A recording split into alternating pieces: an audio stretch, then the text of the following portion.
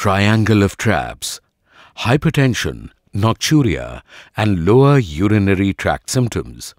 High catecholamine levels during daytime increase blood pressure, which increases renal arterial resistance, thus leading to decreased renal blood flow, reduced daytime urine output, and fluid retention. Indirect impact of hypertension can lead to severe lower urinary tract symptoms, causing nocturia. Lower nocturnal circulating catecholamines decrease renal arterial resistance and elevate renal blood flow, leading to increased secretion of atrial natriuretic peptide and brain natriuretic peptide. Both these agents lead to nocturia by influencing intravascular fluid resorption and decreased nocturnal bladder capacity.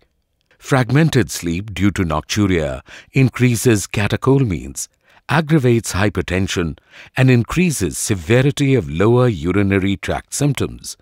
It is therefore important to break the triangle of nocturia, severe lower urinary tract symptoms, and hypertension with Silodal, which is swift in reducing the severity of lower urinary tract symptoms, is consistent in decreasing nocturnal voiding frequency, and has a proven cardiovascular safety profile.